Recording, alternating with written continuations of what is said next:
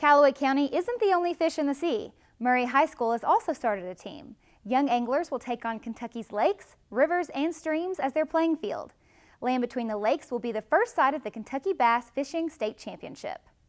We're at Murray High School today with David Fields, who wears lots of hats here, including assistant principal, athletic director. But today, I want to talk to you about being the sponsor of Murray High's Bass Club. David, you guys have been in existence a while. Tell us a little bit about Murray High's team. Well, I tell you, we started this about a year ago. I met with Kentucky High School Athletic Association, and they had said that this may be coming down the line.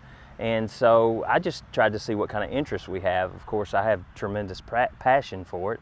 And so, I sent out an all call to all the students, anyone wanting to sign up, learn a little bit about fishing, what competitive fishing is all about.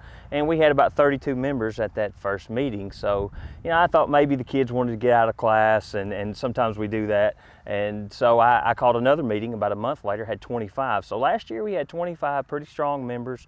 We didn't do a whole lot of events as far as fishing on the lake. We got together, we met a few times, and just kind of discussed some fishing basics, if you will.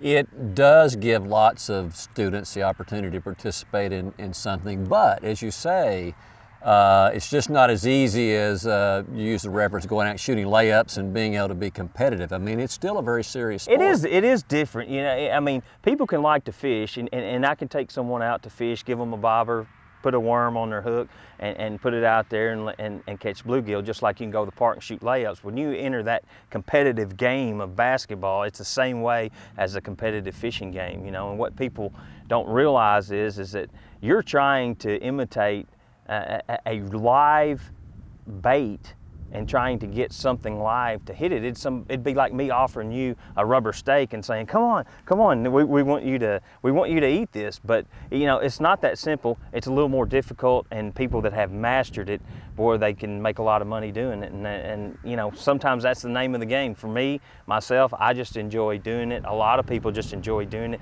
It's something that, what's the saying? Teach a man to fish, give a man a fish he can eat for a day. Teach him how to fish, he can eat for a lifetime. So it's a lifetime sport, and I really feel like it's going to be catching on here.